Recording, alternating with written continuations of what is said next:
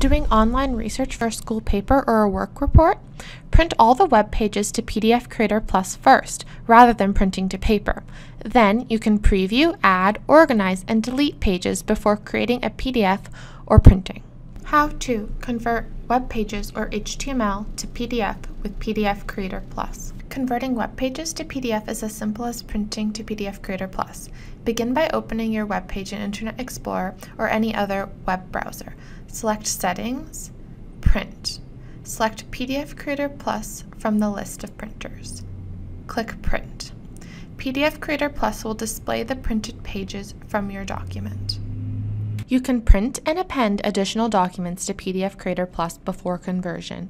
You can also add annotations like notes, graphics, and hyperlinks to create a PDF customized for you. When you are ready, click Create PDF. You can now name and save your file. Please ensure that Create Multi-Page File, Embedded Fonts, Include Outline, and Include Hyperlinks are all checked. Then click Save. A progress dialog will display while your PDF file is being created. If you ever have any questions or need assistance, we're only a click, call, or tweet away, and we're always happy to help. Try out our PDF Creator Plus for yourself and see how easy and effective it really is. Follow the link below to download a free trial.